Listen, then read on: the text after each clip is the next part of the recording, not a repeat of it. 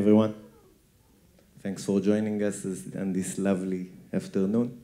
I'm Joseph from Personally. We're a programmatic DSP based here in Israel, providing UA and retargeting services. I'm the director of machine learning product, and I'm joined by the lovely Lidor Feldman from Papaya, who will quickly introduce herself.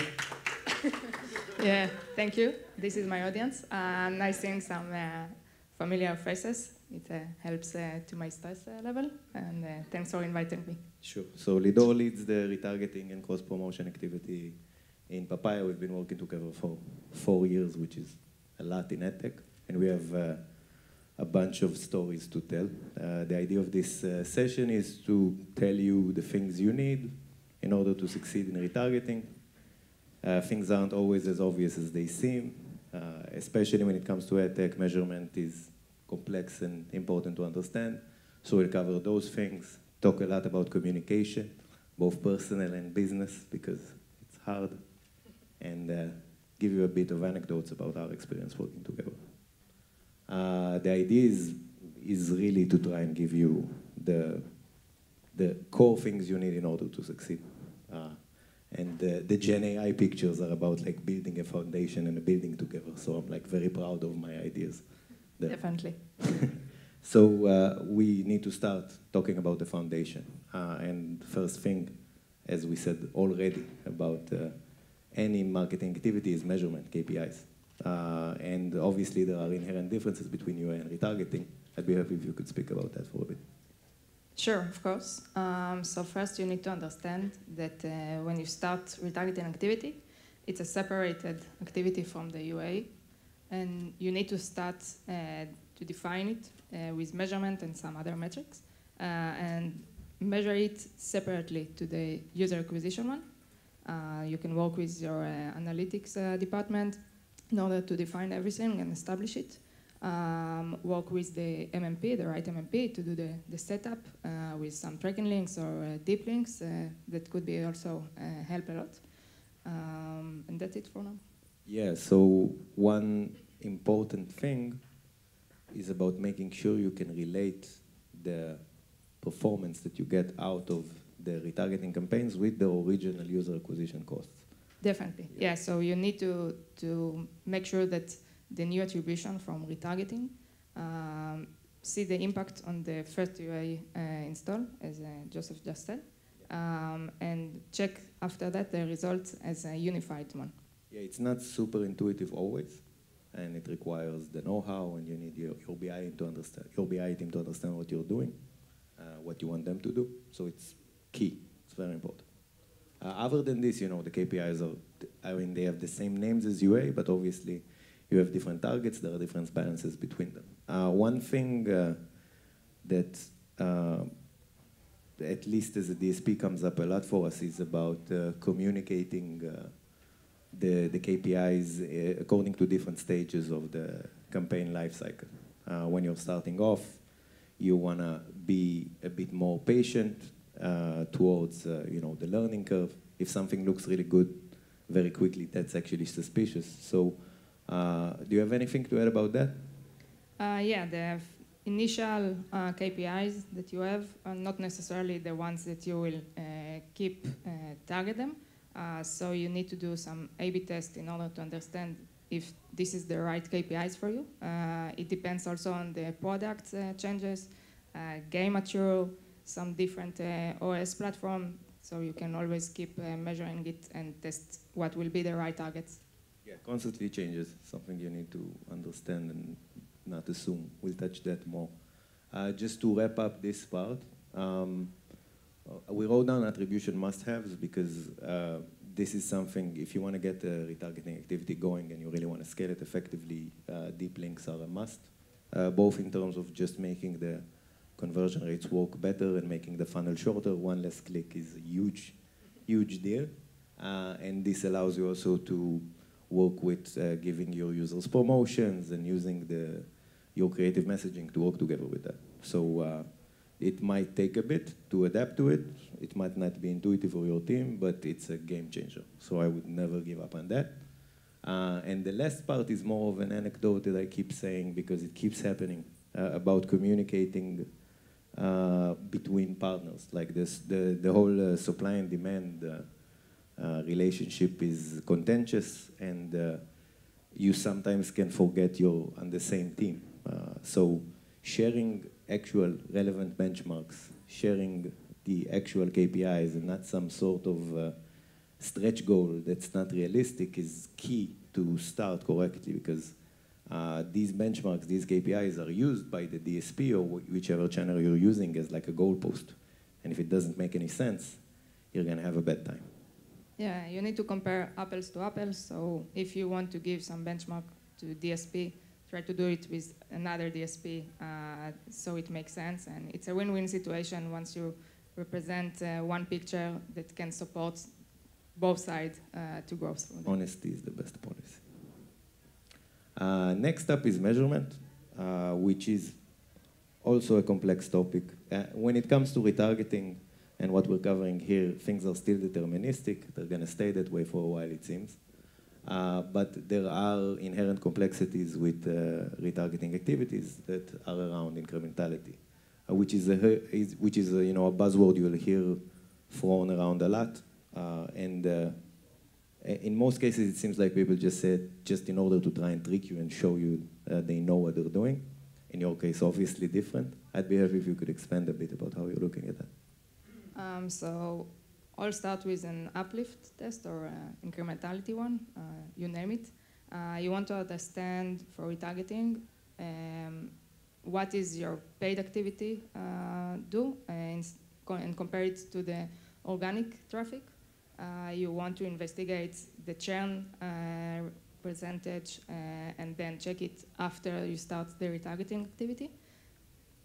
I think this is the basic one, but if, to elaborate a bit more, you want to keep test when is the right time to target the users for retargeting.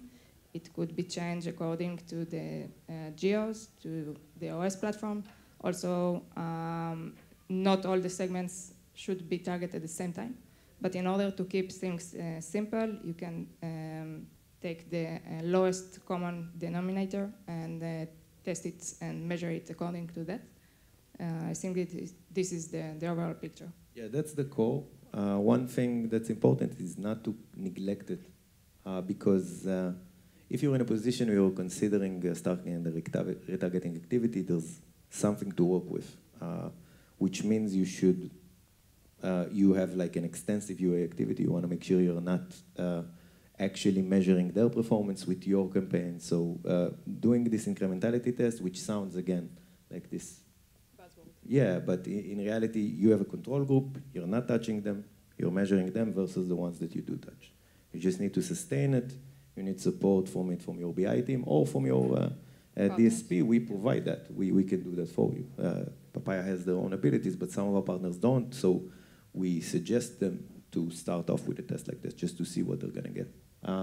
The other point here is about the way you should measure the activity, because whenever you have these like panels or whatever, people talk about like what KPI are you optimizing towards, and obviously it's a bunch of bullshit, because I mean it's always the same things. We're all talking about the bottom line, but things interact with one another. So like the way we're looking at it, it's sort of a triangle between like your per unit cost. Each company calls it differently: CPR, CPRU, CP whatever. Also in Papaya, we have different names for the same metric. So you have your unit cost, you have your ROI, and you have your retention.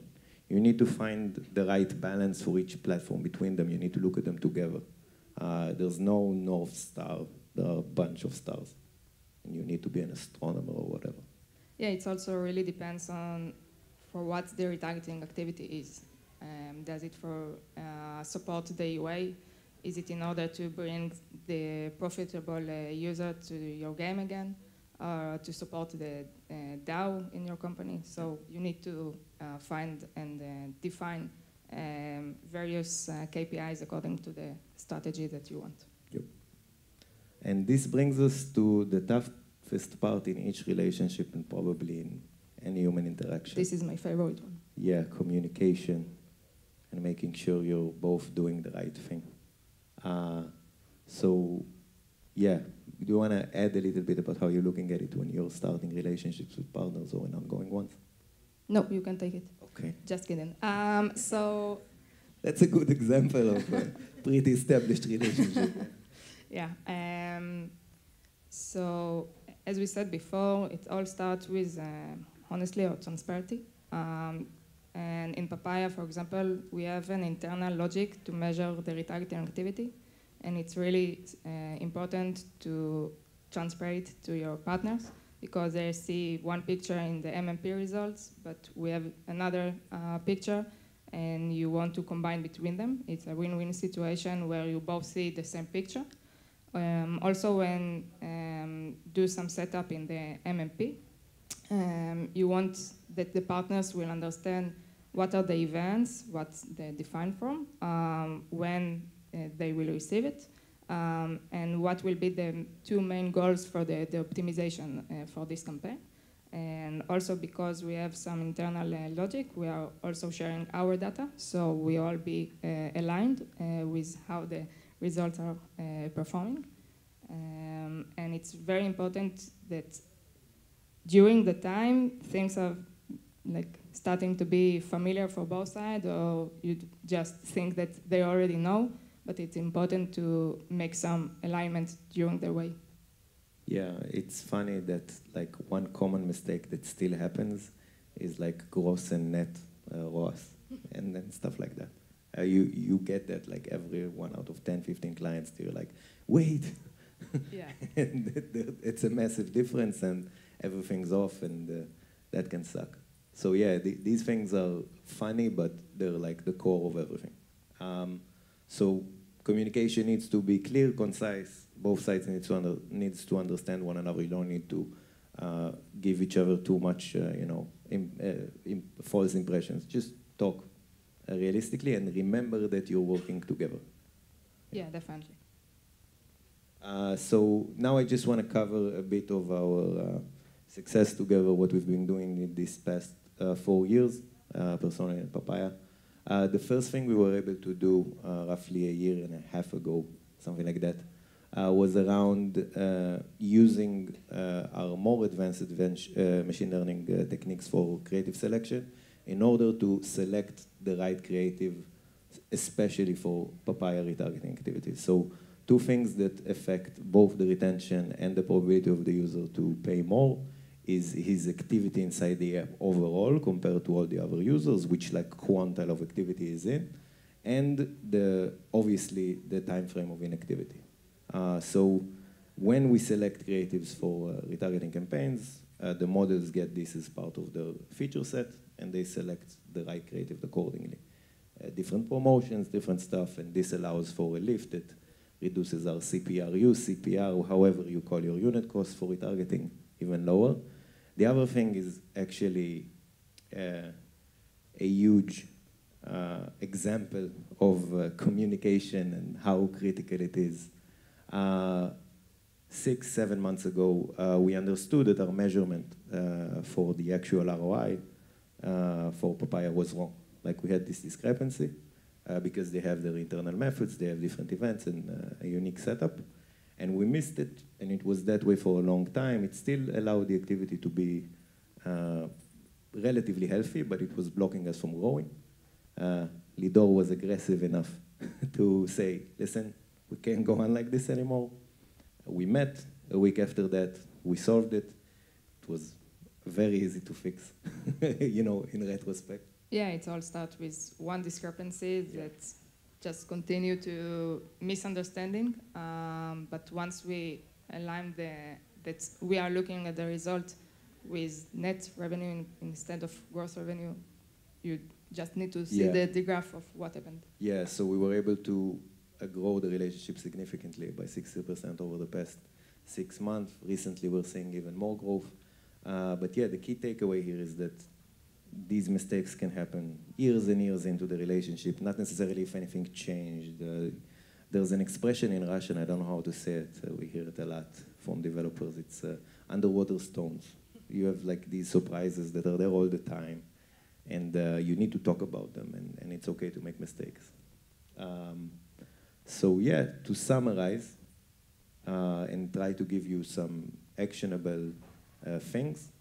Because, you know, measurement and everything, you all have your unique things. You need to find your own balance. But when it comes to the actual health of the activity and the integration, make sure the integration actually works. Don't assume it does. If you're seeing the numbers, it doesn't mean they're measured exactly the same way on both sides. So when you're getting those offline reports, if your partner is kind enough to pass them to you, look at them. Don't just delete them automatically, as one would. Keep communication simple. Again, you have a common goal. You don't need to just try and stump one another, which can happen in these contentious UA relationships and retargeting relationships.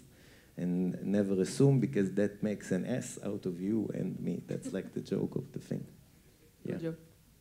If anyone has any questions, Lidor knows too much things about retargeting, so this is a good time. But otherwise, thank you for your time and being here. Thank you very much.